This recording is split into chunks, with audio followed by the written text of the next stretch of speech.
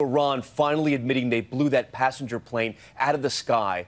The Ukrainian jet packed with 176 civilians, killing everyone on board. The president of the Islamic Republic saying they regret the, quote, disastrous mistake. Protests now growing in Iran over the accident, but also the delay in accepting blame, even calling on the Ayatollah to step down. The latest now from ABC's Stephanie Ramos.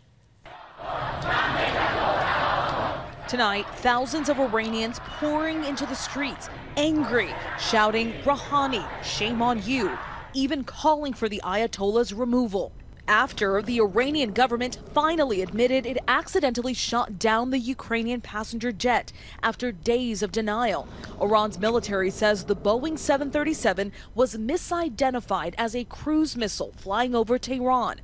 The plane was cleared to take off less than 4 hours after Iran launched 20 missiles at bases used by U.S. troops in Iraq.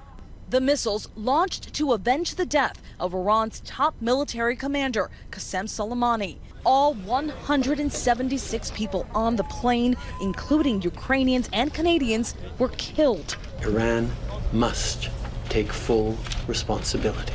Canada will not rest until we get the accountability, justice, and closure.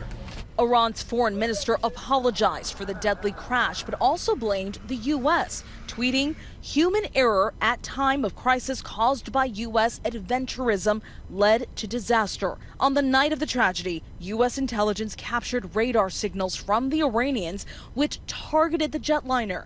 A satellite saw 2 missiles fire. At least one exploded into pieces near the jet. Ukraine's president posting these photos of what he said is shrapnel damage on the plane. Among the questions, why Ukraine's airline was not warned of the dangers and why the airspace was left open. This is one of the issues that we certainly need better answers to. Stephanie Ramos joins us now live on set. And Stephanie, the president tweeting about this tonight, the accident, and putting more pressure on Iran. He is. The president tweeting just a few moments ago, quote, "The government of Iran must allow human rights groups to monitor and report facts from the ground on the ongoing protests by the Iranian people.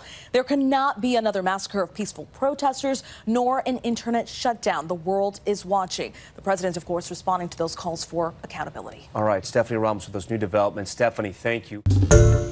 Hi, everyone. George Stephanopoulos here. Thanks for checking out the ABC News YouTube channel. If you'd like to get more videos, show highlights, and watch live event coverage, click on the right over here to subscribe to our channel. And don't forget to download the ABC News app for breaking news alerts. Thanks for watching.